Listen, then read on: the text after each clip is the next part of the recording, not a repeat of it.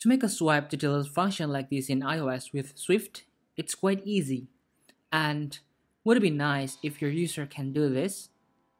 So, why don't you learn it too? Hello guys, welcome to learnmakeapp channel where we share our software development videos. So let's dive into the video. We have already created a basic notes, but we haven't created a delete functionality. The very first thing that we need to do is by allowing swipe to delete action in this screen. Hit build and run, and we should be able to do the swipe action.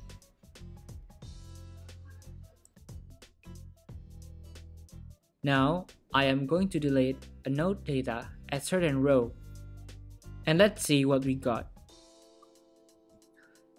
Notice when we delete, nothing happened.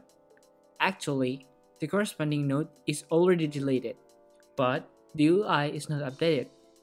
So we need to update the row since we already deleted the data on that row. Let's see what happened after we update the row. Now, we can try to delete a node and the node is disappear. Great! Alright guys, this is how you implement swipe to delete functionality in iOS. So thanks for watching and see you in the next video.